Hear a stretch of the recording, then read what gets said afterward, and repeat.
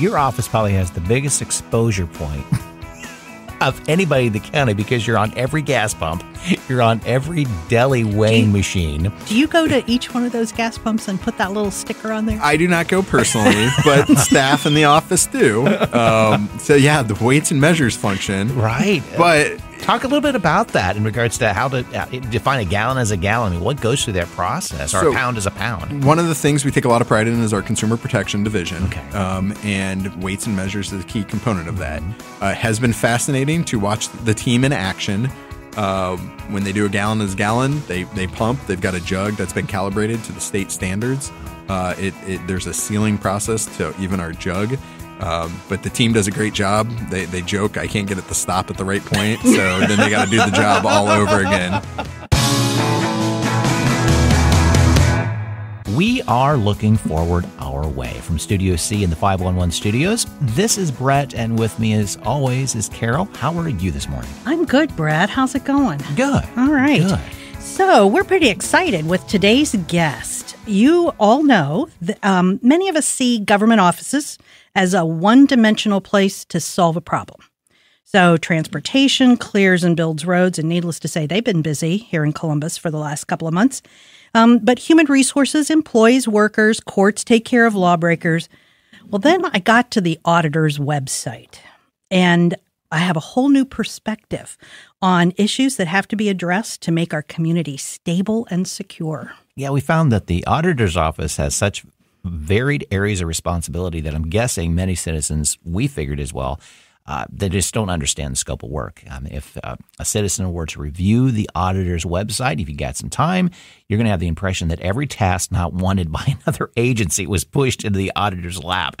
However, when you filter through the details, the auditor is here to help each county resident in numerous ways, including maintaining the fiscal integrity of the county, its funds and reports, which is really important, maintaining property value information on homes and businesses, which every one of us gets every year to take a look at what our homes are supposedly valued at, maintaining a safe environment for a resident's dog, while also ensuring items can be measured, whether it's gas in our cars or cigarettes purchased, and most importantly, maintaining vast quantities of information databases needed for safety, securely and easily meeting the needs of the county.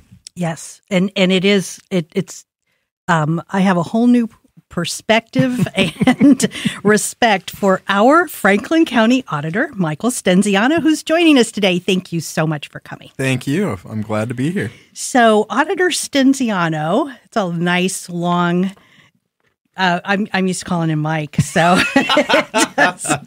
this is tough.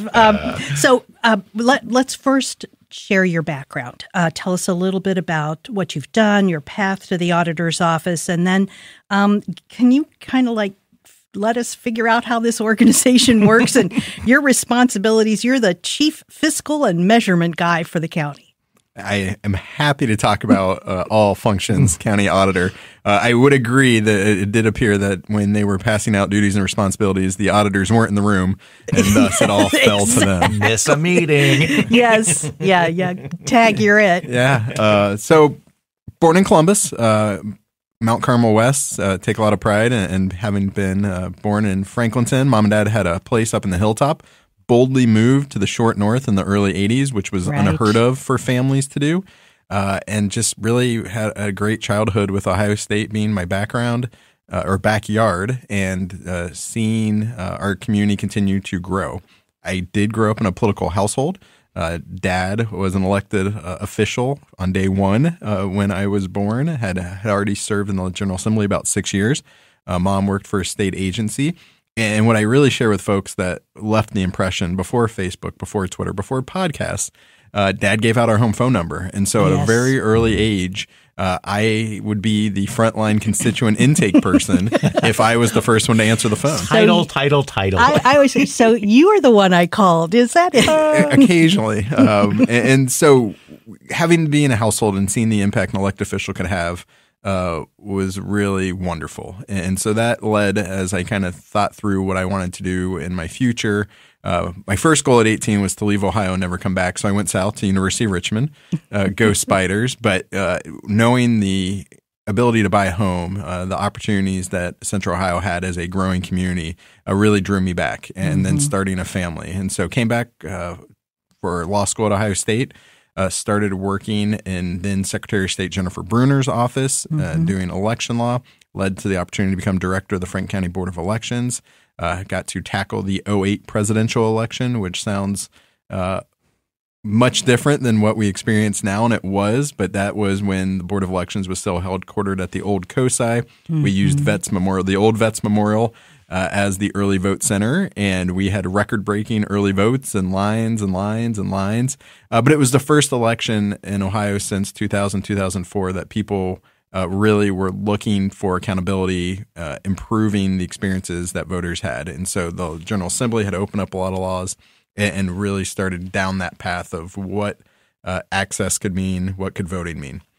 Good quirk to Ohio law, though. You can't both run elections and run for office. So February 18th, 2010, resigned from the Board of Elections, turned around, came back in and filed paperwork to run for the then 25th House District. It was Central West Southern Franklin County. Was successful, won with 100% of the vote because my opponent withdrew. You either run scared or run unopposed. So it was a good moment. You take the win. It's a W. And then got to represent that district for 2 years. Found myself in a hyper gerrymandered situation. So they combined 6 other reps districts to form the newly created 18th House District. Put it in context, the 25th House District was about 120 square miles. The 18th House District was 22. They packed voters.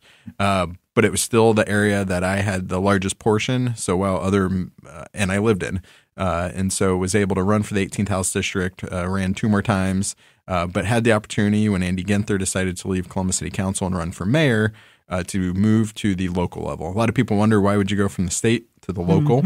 At the state, representing about 120,000 people, in the city of Columbus, we're all at large, so get to represent 850,000. And I got to go back to that hilltop west side area that just because of a stroke of a pen, I no longer was representing. Right. And so that was really appealing, and enjoyed the opportunity to be in a majority, tackle some of the city challenges, bring kind of some of the things that I value in public service, so accessibility, giving people my cell phone number, putting my email out there, and working at the local level in that regard.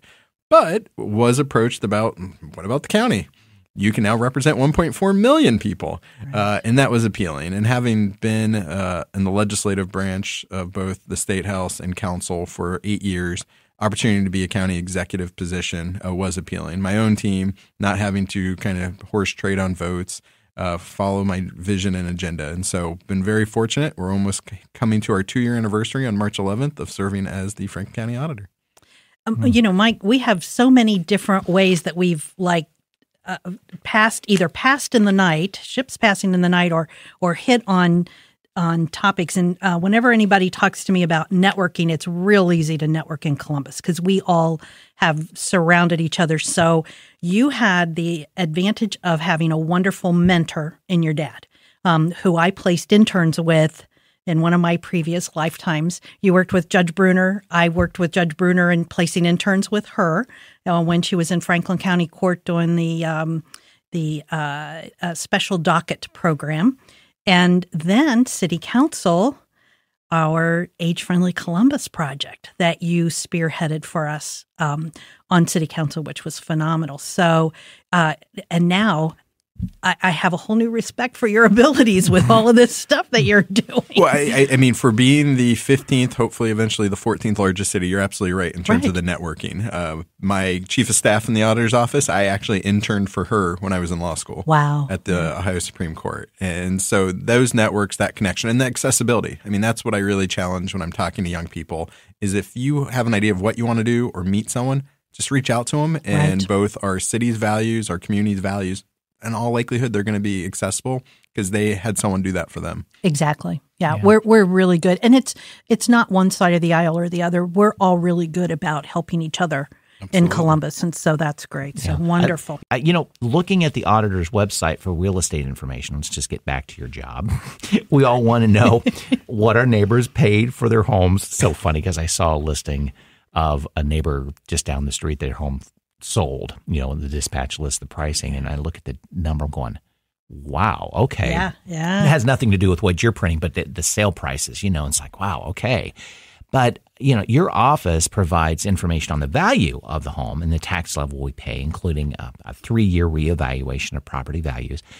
The reevaluations likely cause confusion. I know they do for me, and concern by homeowners. However, your office has created services for property owners to better understand the process and how to appeal the results.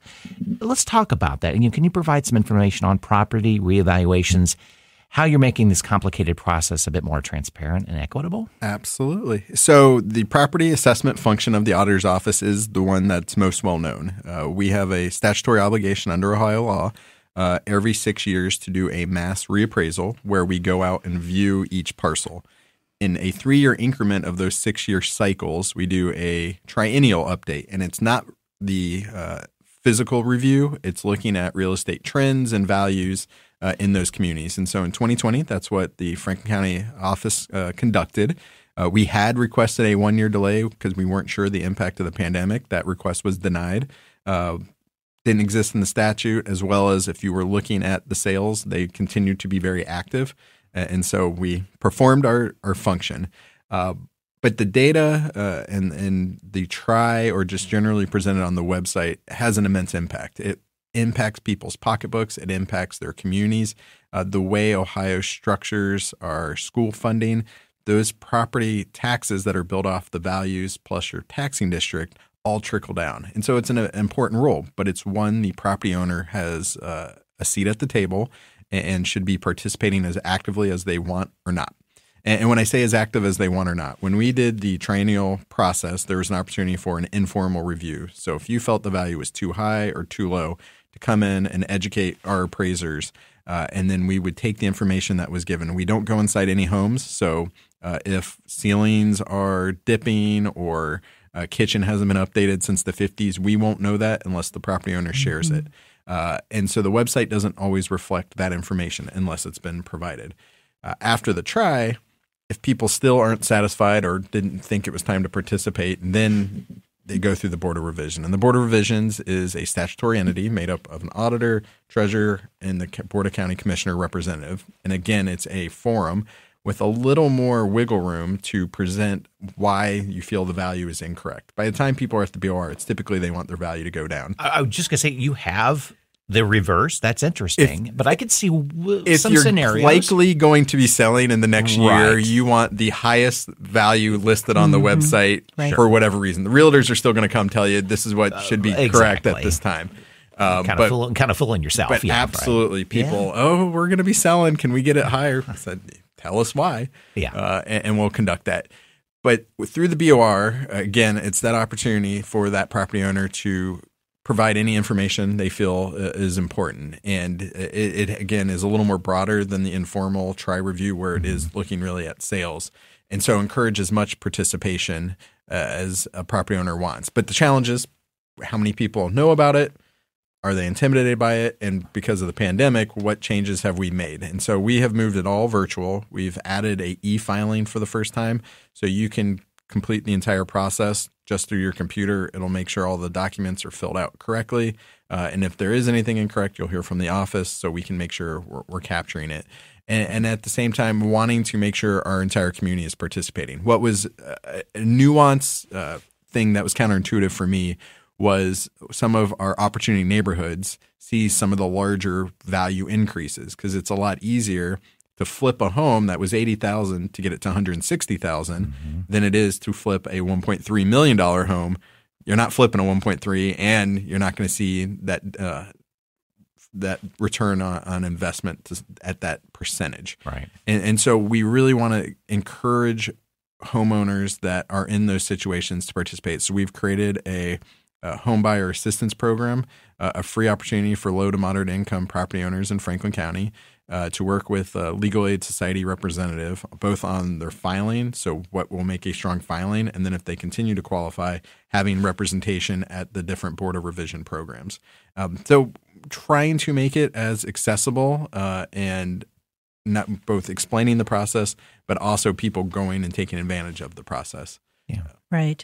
I had an ulterior motive to have him here today because I don't live in Franklin County and am currently battling with my county auditor who managed over a 16-year period of time to only increase the value of my house $1,000, and the next year increased it by $30,000. So I'm like, this makes no sense to me. Let's be transparent. And oh my gosh, did I get a reaction? So appraisal, as I've seen, is a little bit of art and a little bit of science. Yes. And then what also was very eye-opening was the role that the Department of Taxation at the state level plays. Right. So while we go through our entire triennial process, it ultimately gets approved at the state. Really? So Okay. every county except Franklin were asked to make changes to some of their valuations in the last cycle that participated. And in some cases, one county is suing and saying we don't agree. Now, the hammer for the state is they can withhold about 50% of the local government funding. So that would be devastating in those communities if it doesn't come through. But, I mean, a lot of back and forth. We understood we were a hot real estate market. We understood we were leading not only the state of Ohio, but in some portions of the country. And so we knew it was a little sticker shock, but understood where it was coming from. And we continue to work and improve both the data we're collecting and the explanation. Right. But really trying to get those appraisers to explain why did we make that determination? And before it was, well, it's a hot real estate market. It was like, we got to do better than that. Yeah. Yes, exactly. And you really got to dig into it. And so the documentation was something that our third-party appraiser wasn't quite used to, but we got there. Yes. Well, yes, because we've been a hot market for a long time. So that was my, I'm like, well, if we were a hot market 5 years ago, why is it now? So it's been an interesting process. But so this kind of gets to my next question too, is you can't control the market, but you can help stabilize it, help strengthen it. Absolutely. In terms of representing what the sales are and what the right balance is. So the appraised value, again, is one piece of then the taxing district, which gets us to the property taxes, which what people are really concerned about. And so we are looking at the trends. If things need to be held flat or if there aren't the investments that are reflected in other areas, the office can have a say and put their thumb a little bit in that direction. We really broke down to make sure we were doing a better job of creating what we refer to as triennial neighborhoods. So appraising the right sections. A lot of the feedback we heard coming into the new administration where I was being compared to properties that were out of bounds. And that's where I was seeing value increases. And so we added about 200 new appraised neighborhoods. So really focused on a micro level to capture the right features, land grade, school district. There's a whole science behind that piece of the appraisal. Sure. Oh, good. So how many are you now up to in terms of those neighborhoods? About 425. So you almost doubled it. We did. Oh, that's phenomenal. Because that's exactly what I'm seeing in my area. It's to take a condominium association and compare it to the McMansions down the road make no sense. Right. And that's what we're experiencing. I'll use Upper Arlington as the example. We got a lot of feedback from Upper Arlington folks that depending on what street you're on, there is a big difference in the real estate value. Sure. Yeah, absolutely. And so they were all being lumped together. We really took pen to paper and were able to use investments in technology to create better boundaries and reflect. And part of that justification when people say, well, why did my value go up? We said, this is the triennial neighborhood and the sales we looked at. Encourage them if there's other sales or if they think there's other properties that are better to submit that to us as well. Right. Great. Good. Okay. Well, our community is reeling from inequities and division throughout all the sectors. One very important issue that created incredible discrimination in many communities was that historic redlining. Can you give us some of the history on this practice and how your office can support communities and ensure it does not continue to occur?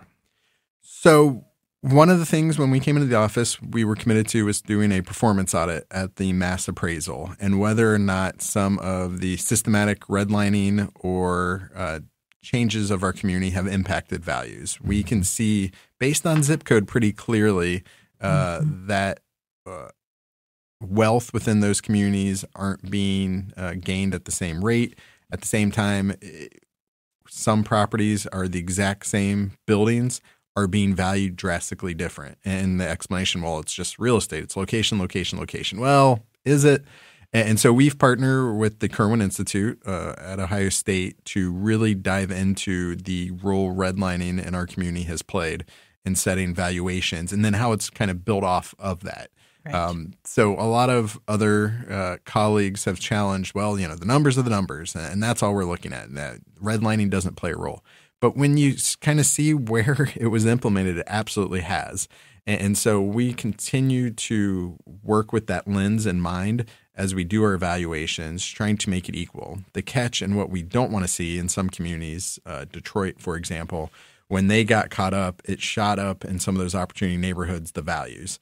And we don't want to then all of a sudden be creating a weird dichotomy of, you were wronged, we're trying to right it, but now you're being asked to pay property taxes that just are so out of whack. Right. And so trying to balance those interests out. In Michigan, though, there's a cap of how much your property taxes can go up. We don't have that in Ohio. Yes. So something like that would be helpful. Right. But we are working very hard to make sure it's equitable and a fair process. Recognizing and being really to tell that redlining story. Kirwan has done a fantastic job. We've got a couple YouTube videos on the auditor's website that walks through very systematically of kind of how this has occurred over time and where that impact is played and pricing property values. Yeah. Well, I grew up in Linden. My parents grew up in Milo. I mean, you want to talk about redlining. Those neighborhoods were just decimated. I remember 71 being built right next to my aunt's house. You want to talk about loss of value of a house with a freeway going in next door. Yeah, just look at the difference between Clintonville and Linden. Exactly. And a highway went through the middle of it, and that just drastically impacted absolutely the values. Yes, location is a great real estate term. But for our community, and again, the role that housing can play in helping build family wealth and personal wealth is something personally I think should continue to be shared. It's a good, equitable way, and we want to see those investments continue to grow and not be because of the stroke of a pen or systematic racism's role in some of what had occurred in the past continuing. Well, and it's not just the value of a property per se, but it's a person's ability to get a loan to buy that. I mean, as a single female, I literally had to threaten the guys to approve my loan. There is no reason in the world that I can't be approved for a loan. But as a single female, I was being discriminated against. Yeah, and we are looking at other ways in which we can improve within our community. The challenge of someone that wants to maybe buy a parcel that's $120,000, we want to get more homeowners than renters in our community. And so how we can do that, and it's getting that bank loan. That's one of the biggest challenges, just to get in that first wave of either a starter home or the stable place within a school district they're looking for. Right. So you had mentioned just a bit ago about state policies. Yes, we would love to have, in case any of those legislators are listening, we'd like to have a cap.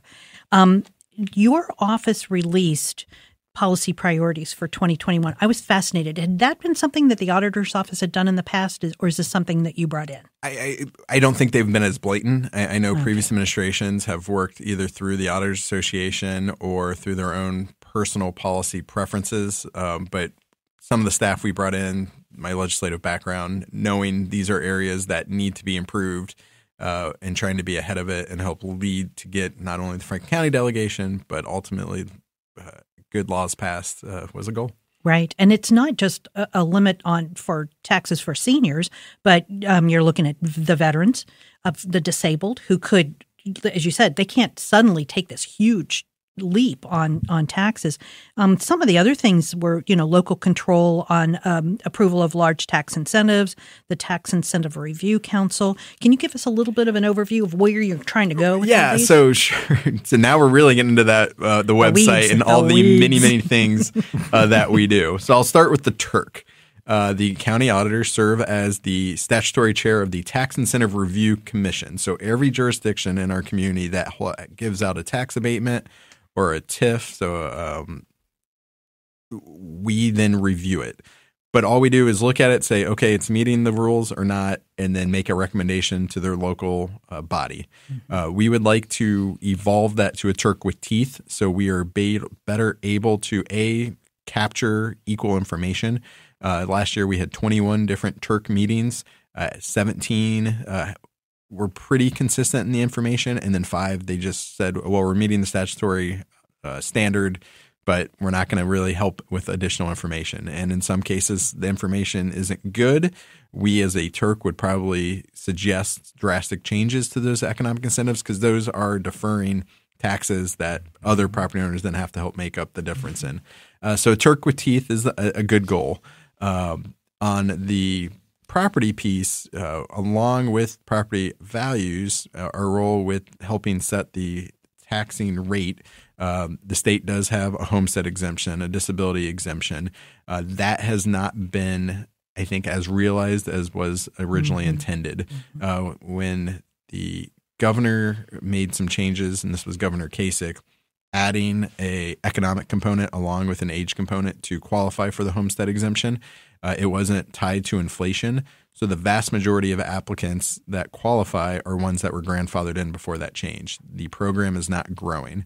Now the state backfills that money. And so I think it was a budget decision when we were down to a rainy day budget of 70 cents.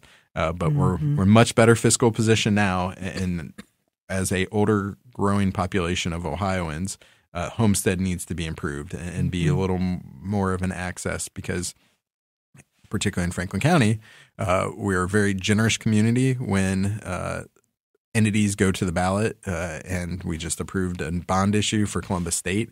That is an additional property tax component or a piece of your property tax.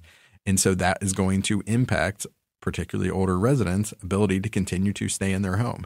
And the worst thing we hear are people feeling or being property taxed out of the place that they have put so much into the over time, decades and generations. Right.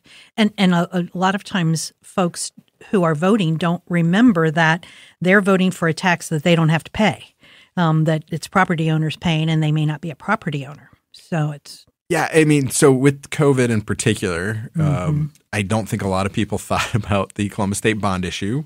With the primary, got delayed, gets passed, but now it's showing up on people's property tax bill. And it's not always substantial, but if you're on a fixed income, any dollar has an impact. Right. At the same time, we're getting a lot of questions of, the majority of my property taxes go to paying for schools. Schools aren't meeting in person. What am I paying for?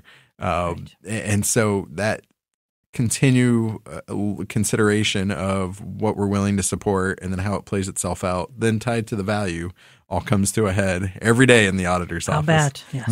Okay. Yeah. Your office probably has the biggest exposure point of anybody in the county because you're on every gas pump. You're on every deli weighing machine. Do you go to each one of those gas pumps and put that little sticker on there? I do not go personally, but staff in the office do. So yeah, the weights and measures function. Right. But talk a little bit about that in regards to how to define a gallon as a gallon. I mean, what goes through that process? Or a pound is a pound. One of the things we take a lot of pride in is our consumer protection division. Okay. And weights and measures is a key component of that. Has been fascinating to watch the team in action. When they do a gallon as a gallon, they pump. They've got a jug that's been calibrated to the state standards. There's a sealing process to even our jug. But the team does a great job. They joke, I can't get it to stop at the right point. So then they got to do the job all over again. But then on the scales, that stop just cost us $100, guys. Get the gallon right. On the scales, it is truly putting a 10-pound weight and making sure the scale says 10 pounds. But it's shocking over time. They wear down. They need to be recalibrated. But it's been a great opportunity to work with local businesses, mom and pop shops. They're very welcoming, and then giving that assurance to people that purchase or engage that yes, this is meeting the standards, and you're not. That you don't have the heavy thumbed butcher. Right. But yes, the stickers show up a lot. Yeah. What is unique, though, you'll be able to tell if you're in Franklin County or the city of Columbus. City of Columbus has its own weights and measures team. Okay. And so occasionally you will find City of Columbus stickers. Interesting. I would never have. So the history of that, the city charges to do their inspections. Of course. And so it was meant to be a revenue generator at some level. It hasn't quite equated to that. But over time, they've really been proud of their division as well. But that's how you know where you are, particularly around, say, Grandview Heights, 5th by Northwest. Right, if it's a City of Columbus sticker, you're actually in the City of Columbus, not in Grandview. Okay. Right. Oh, my gosh. Goodness gracious. So, but in terms of all that work that you've done, it's been very, very successful. You've had almost no complaints. We have a great team. Complaints do come up, and they respond quickly. And so appreciate both their commitment to that consumer protection, but they have a lot of fun with it. I mean, a great story. So we are monthly highlighting a local business, and we call that our True Transaction Award. We found ourselves last week in Urban Crest at the Tropical Nuts and Candy Factory. It was amazing, and never knew it was down there. It is a very cool place. It is. Yeah. And they are at, I want to say, Walgreens across the country, 150 employees running 3 shifts, 6 days a week. Do they have like a gift shop? They do. Next Christmas. They do. Yeah, because I remember them being in, I think, a different location of one time when I found them. I think they've moved, but it's so cool. I think when it started, the president mentioned they were in Grandview at one point, or Worthington. It was in Worthington at one point. Around Bush Boulevard area, that sort of thing. And then moved into this giant factory, but you wouldn't know. And I've been to Urban Crest a lot of times, down in Grove City. Who knew? But the Weights and Measures team helps us identify those good partners. That's cool. And so got to leave with a lot of chocolate pretzels. So no downfall of that. A lot of people in the office wanted those returned, which we did. That's a job to have. Goodness. Yeah. Well, so when I was doing this deep dive into your website and continually surprised at everything that was involved, I don't know why I was surprised. You're the auditor. Why was I surprised that you have to look over the money for Franklin County? I don't know. But do the commissioners call you and say, Mike, is there any money? Yes and no. So I'm very popular in that my name is on all the paychecks. Oh, yes. And so with that fiscal officer responsibility, that was one of the 2 things when I came into the office, another auditor said, you can't screw up. Payroll always has to get out on time. Oh, yeah. Not that we've had close calls, but occasionally technological systems malfunction, and then we are making sure we meet that standard. Oh, yes. But work well with the commissioners. They also have their own department of office and management, and so we work closely with them. We produce the statutory requirement documents, so the CAFR and PAFR, and they play a role in making sure that we have sound fiscal standing, particularly when then the county or the treasurer go out for some bonding issues. So it's an interesting system between the treasurer, office management, budget, and the auditor's office. But we all work really well together. To the credit of the team on the fiscal side, they continue to receive recognition from the state auditor and really do a wonderful job with their diligence and standards of not only the auditor's office, but working with other county agencies as well. Mm-hmm. Great. Okay. Yeah. Well, another piece is the catch-all bucket is the dogs. And our home is a dog haven. I mean, I'm at your doorstep every year with the dog license for our dog miles. So why does the auditor deal with licenses for dogs, kennels, breeders, vendors, cigarettes? Now that got jumped in there. Junkyards, and also why just dogs and not cats and exotic animals? Again, I am convinced the auditors weren't in the room. I think.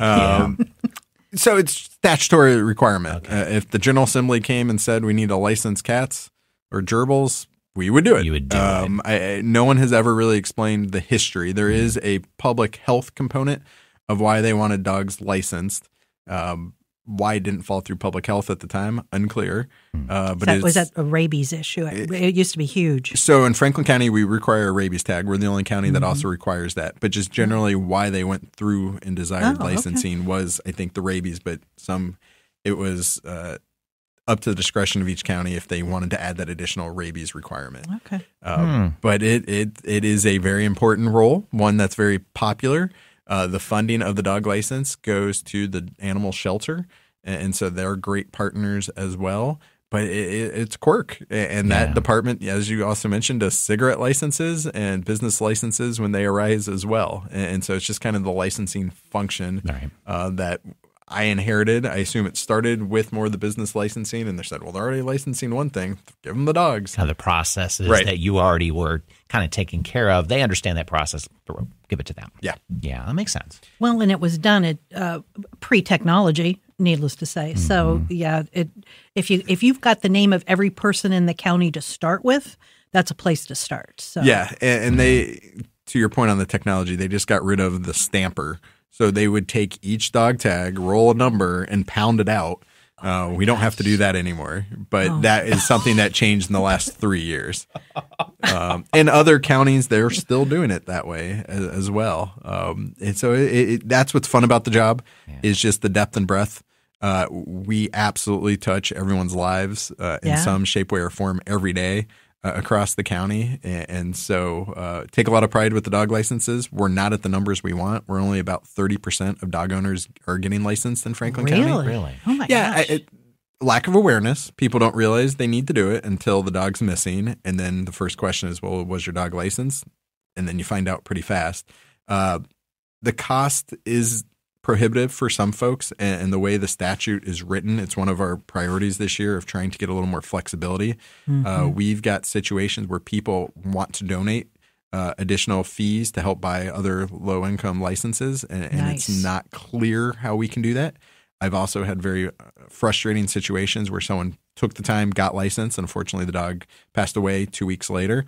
So now we just have a license that's not being maximized. So could we allow them to wait till they get another dog and carry it forward, or could they gift that license over? Just the shelter's been very open to ideas, and now it's got to get the General Assembly on board. Right. Interesting. Yeah. I mean, that's kind of stopped me from doing the multiple year. Thinking, okay, you never know when your dog's going to pass away and such. So I'll do year to year, but I hadn't thought about that. Maybe I guess it's at that for us at that price point that it's like, okay, if he were to pass away a couple of months within the license, okay, it's not a big deal. Right. But I understand if you have multiple dogs, it can be costly if they're not neutered or spayed. That's an increase in price of the tag, as well as gifting it. That's a really good idea. I like that potentially.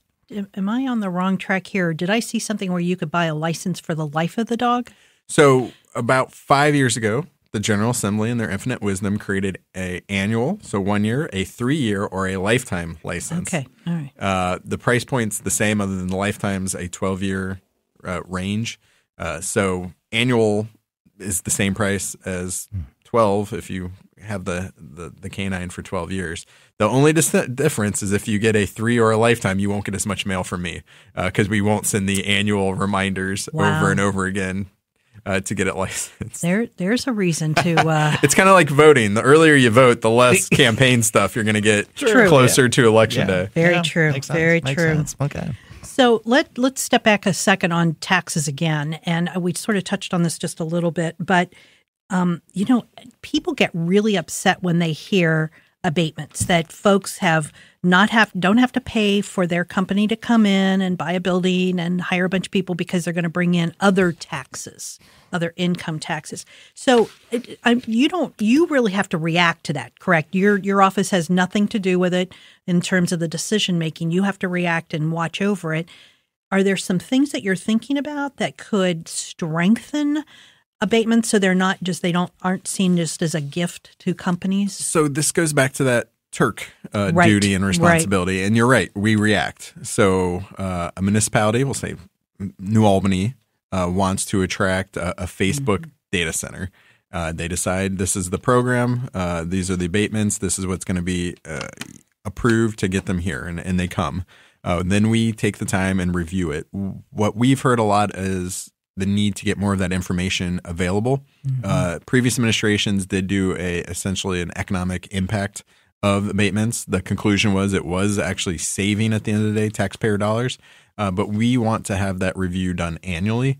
We're also trying to create a customer-friendly tool, so anyone can go in, enter, first learn about it, but then also enter the data and make their own conclusions of, is this a benefit or not? And so we've worked with some regional economists on creating that tool, but they're complicated. And again, it goes back to making sure we've got the correct information through the Turk so that we can present it and make it available. Right. So while we will never be the ones driving that municipality's decision, that is up to their elected office holders, because we get so many questions and the desire to have that data in a way that is equitable and digestible, that's really what we continue to work on. And unfortunately, what you see in the paper is when it falls through. When a company gets an abatement and then they close down and they didn't hit, or they only hit 100 people and not the 150 they promised, or whatever, and there are lots of reasons that could be good reasons that they didn't quite make their part of the abatement. But having more information could, even if they didn't hit 150, if they hit 100 and it brought in a lot more payroll income than property income, then, why not? Yeah. And the Turks, the place to kind of have those reviews in 21 meetings last year, I think 2 members of the public came. So there's somewhat a lack of awareness of a Turk. And then there's lack of awareness just of these projects and the annual review that occurs in all the different jurisdictions. And last year you could have zoomed into all the meetings. It couldn't have been any easier, and had I for as much concern and understandably for tax abatements across our community, not seeing the public being more engaged in those meetings has been a little bit of a surprise. But so let's go with that, the public involvement. How does one prepare to be a part? Okay, we can zoom in. Is the meeting understandable? How do you prepare for a meeting to get the information you want out of it? Right, and that's one of our challenges. We need to get that information out there sooner. Okay. When we inherited was a system of some of the jurisdictions were just providing the information the day of the meeting. Okay. We're asking them to give it to us 2 weeks ahead. We post it as part of the public notice where we have it. Still not required. We do have a lot of great partners, but some municipalities say it's not required, so we're not going to provide it until you need it, or we're going to do it to the law. But to that point, we're hoping with the website and the information we're going to be putting out later this year, just that awareness. So, okay, that's that project. Let's keep track and watch it a little bit more. I think that will help have people more prepared, understand what's going on, and see if they're meeting what that commitment was when it was originally granted. Okay. How do people find out about the Turk meetings? We publicly notice them. Okay. We don't do it as part of our newsletter, although I think people will see this year a greater push of Turks are coming up. This is what they are. And then last year we put out our first annual Turk report that will be continued along with the tool. So I think part of our commitment in our less than 2 years that we've been there is trying to draw bigger awareness and recognition that these are occurring. I guess because if I was sitting in New Albany and they were talking abatement, I would be thinking of how do I find information from New Albany. It wouldn't have dawned on me to have gone to your office information to find out when it was going to be under discussion. Right. So yeah, okay, absolutely an area where the auditor's office can do more and better. Well, I don't. I'm not saying that. I just think it's really but I just Somebody's think it's been put really on notice with that now. Yeah, really. No, it's just such a confusing and multi-level, multi-touch point issue that Brett and I were talking about this. How do you find places to send the podcast information? It's just, the internet makes it crazy. Yeah. And to your point that someone's on notice, we hired a new member for the office focused solely on Turk and tax incentives. So Lane is well aware of what the standard and duty is. Sorry, and Lane. Lane's a rock star. He's doing great. We are very lucky to have him. Well, and it's, that's, I have since the last set of elections that we've gone through have said people need to educate themselves. We had a great podcast about that. If you don't educate yourself on how your government works, don't sit there and say it's not working. Yeah, and one thing the office also does, we put out a tax calculator. We send out something that we call the value of your vote postcard notice. So if there's going to be a bond or levy issue that is going to impact your property taxes, right? We proactively send that out. We've added more because of my background in elections, notification of when the election is, any other information that may be helpful. Participation in that continues to be varied as well, though. But that's where then 5 months later, people are upset about their property tax bill. Exactly. They had a direct opportunity to participate or ask questions then that were going to impact that property tax bill. Yeah. I remember several years ago, I contacted somebody at my county's Board of Elections and said, why isn't the date of the election on your website? You have to put down the date of the election on application for an absentee ballot. Right. But you can't find the date of the election and you're afraid to guess. And so it's kind of interesting. So now it is up there. So Sure. thank goodness. Yeah. Well, this may continue on with what we just talked about. We noticed that your community outreach program provides residents with some great information on the issues of the day or items to be aware of, such as fraudulent check scams. Recently, your office reported it was returning funds to local cities and school districts here in Franklin County. Close to $3.5 million. Was that savings your office created, and how? What's the story? So in the creation of Ohio law and auditor's office, maybe this is why we're willing to take on all these duties, a portion of bonds or levies comes directly to our office. And so depending on the office's philosophy or approach, you can not return that money or you can. I think those are the school district's dollars. Those are the library's dollars. So while we will perform the functions we need to, it's more important for them to get that return. And so the commitment is we do it annually. Previous administrations have done it every 4 years, likely an election year. But we are trying to make that commitment. And so, yes, we are very sensitive to being good stewards of taxpayer dollars, making sure we are creating savings where we can. And we've seen that, but it's also just the annual commitment to make sure that this money gets returned as quickly as possible. So where would it have lived if it didn't go back? We've got a line item in the county level, and it just kind of accrues. Wow. And so, it's an interesting quirk for auditors' offices. Not every county is in as good a position as well, and so other auditors aren't able to do that. It really is a county by county decision and opportunity. Wow. That's wonderful. Which kind of brings up another piece of the puzzle that may not be in your lap. So although you watch over the money from the county, you're not investing the money of the county. No, that is the county treasurer. Yeah. So it didn't. That just hit me when you were talking about bonds. Well, that's one thing you don't have to do. There you go. But we work closely with them. As long as it's in their bailiwick, though, right? It's a good partnership. But we had just talked to a local bank yesterday, kind of talking about the quiet period they're in. They're looking in the treasurer's office to maybe reassign the contract. And so just trying to learn as much as they can of what's going on and what we do in that process. So it's interesting system. When the market goes up, they probably are, everybody's favorite treasurer. But boy, when the market goes down, I wouldn't want to be in their spot. Sure. So we talked about tech a little bit. Your office has lots of tech going on.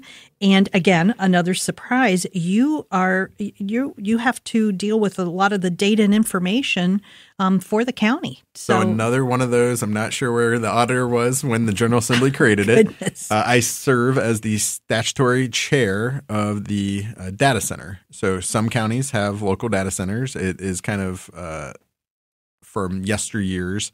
When they were trying to figure out what is this technology and how we're going to build it. So it's myself, a representative from the court, the clerk of court, Mary Ellen O'Shaughnessy, the treasurer, the Board of Elections, the recorder's office, and Board of Commissioners. So the board's pretty substantial, but the auditor, when things are going bad, is the one that takes all the heat for it. So I get to be the chair. But it's a great opportunity, aligns really well with my passions of trying to make technology improve government services. We have a wonderful CFO, and he really has done a great job of aligning not only our mission to bring Franklin County into the 21st century, but working with different agencies on what their needs are. Absolutely doing a lot of cost savings because of that approach. but we still have a long way to go. Well, given the responsibilities you have on the other kinds of things, having the database is probably to your advantage as opposed to being dealing with another office doing that job. I would say we get treated a little bit the same as all the other offices, and where we do have priorities depending on what the mission of the agency is. We may have to fall back a little bit, but yes, I do get to have the CFO's cell phone number in case something comes up. But we have a great relationship. He came in as part of our administration, and so has brought wonderful stability, has a great team.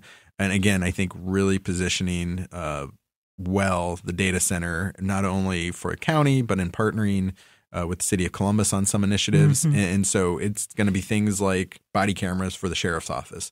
That arose this summer that they weren't required. The county commissioners made that investment, and now we'll fall into a data area. And so the data board will be part of that discussion. And so, yes, auditor functions are important, but so are supporting and making sure we're aligning everyone across the county the same on the data center piece. Great. Okay. So unclaimed funds. Who doesn't look through that list of names? I do. Just if your name might pop on it and such. Every year. So let's talk about that. What is this? And, there's some really great success stories, I guess you could say, that they didn't realize that they Sadly, I don't have any really great get-rich stories. Yeah. Darn. But it is entities or property owners, taxpayers that engage with the county and different functions owed money and for whatever reason did not claim it. And so we are statutorily required to put out the list. We also put out a delinquent tax list, not as popular. I don't look at that one. But that's really just making sure that we aren't claiming money that really isn't ours as a government entity. Is there a timetable on that once you realize there's unclaimed funds, is there a clock that starts? Not really. Really? Wow. There really is a process to always get it back. Oh, really? Okay. Wow. Got to fill out some forms. Of course. But yes. just put the list out. If I remember correctly, there's only one unclaimed funds for each county. Correct. So when I was the director of the agency, I had to fill out a form saying we don't have any unclaimed funds. So even if we didn't have any, we still had to report it so for instance, if somebody had paid for a program and didn't get the money back when they didn't, come to the program. Sure. It could have been unclaimed funds. We didn't charge for anything, so we didn't have any unclaimed funds. So, yeah, they just kind of trickle out there. That's interesting. So and I do watch that list. So. But I'm glad to hear you also aren't worried about delinquent tax lists. Oh no. God. No. I that one scares me more than unclaimed funds. Yeah, no, we do not want to go there. No. So, Mike, I did not want to make this a confusing conversation, but it was kind of hard to sort of get through all of the different pieces of the auditor's office. So, sort of in retrospect, is there any message that you want to make sure that folks hear? Yeah, the commitment that started day one that I learned in my household of giving out that phone number, we're here to serve the public. And so if there's any questions, concerns on any function, not only the auditors, but others across the county, we want to be accessible. And so encourage anyone listening or going to the website, feel free to email me, Auditor Stenziano, franklincountyohio.gov. Feel free to call my cell anytime, 614-219-9224. I don't even give my cell phone to the audience. It scares the staff to death. I bet. Because they know if they're not happy, he's probably going to get a call on his cell phone. Yes. It's a burner phone. But that we're here to provide those services. And given those different experiences that I shared in the bio of being at the state level and at the city level, we have good partners and are able to help get you maybe through some of the malaise that people have experienced before. Right. And so even if it doesn't fall or feels mundane about, my dog's rabies situation, let us know. We've heard it all for the most part, and look forward to anything new that we haven't heard before. Right. Well, and if the listener is not in Franklin County, this information is likely pretty close to what everybody is doing. And in our show notes, I've got information on how to check on other counties in the state, the state auditor's office, and information there. So just, again, if you've got a question, educate yourself, and that process may be the first step is calling your office. And we look forward to it. Wonderful. Thank you so much for joining us today. This was great.